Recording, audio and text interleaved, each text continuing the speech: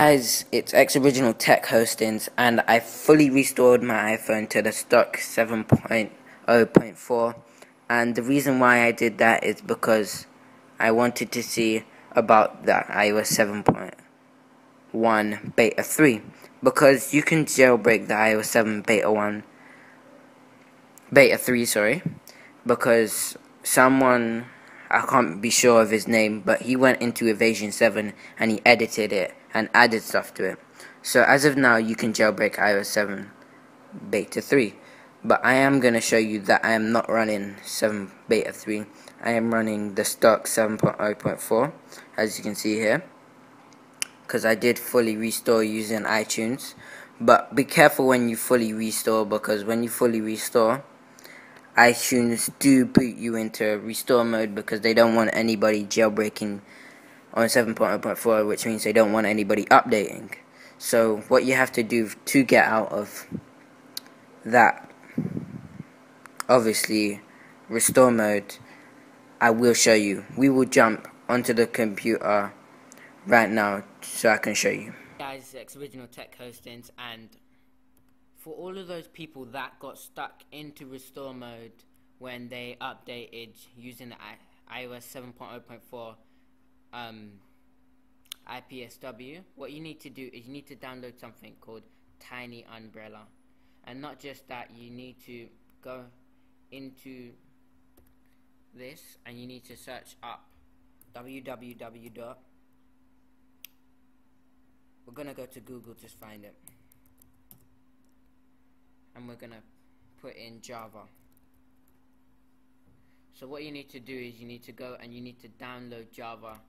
So we're gonna click on the download source. You click download. Once you click download, you need to download Tiny Umbrella. So we're gonna go into Google again. I will put all of these links in the description, and we'll put in Tiny Umbrella.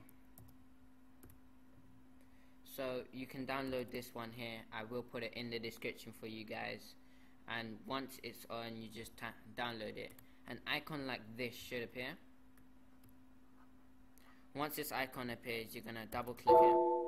It will say this. That means you need to put it run it as administrator. It should still say this, so you click yes. It takes a minute to boot up depending on how fast your computer is. So once it boot up, it should come up with this. No matter what, it always comes up with this. You just click OK, and there is a new update. I'm not going to update to that, but you click OK. So once you've done that, a lot of people try this button here. It should say exit recovery. It does exit you, and then it puts you back into recovery. So if that happens, what you need to do is you need to go into DFU mode. To go into DFU mode, you need to hold down the power and the home button for 10 seconds until your screen goes black, and then you wait 1 second, and then you hold down the home button. Not even 1 second, about half a second, and then you hold down the home button, and then you hold it down for at least 20 seconds, and then you plug it into your computer, and this button should highlight saying fix recovery.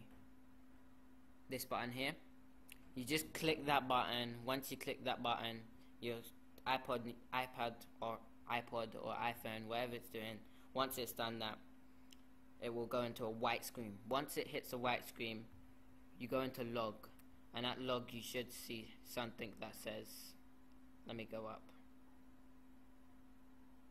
wait, it's gone. You should see something that says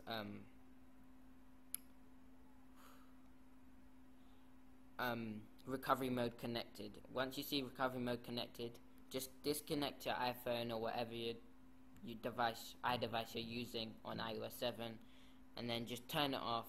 Wait about 5 seconds, turn it back on, and you should go back into your stock iOS. And then you just jailbreak.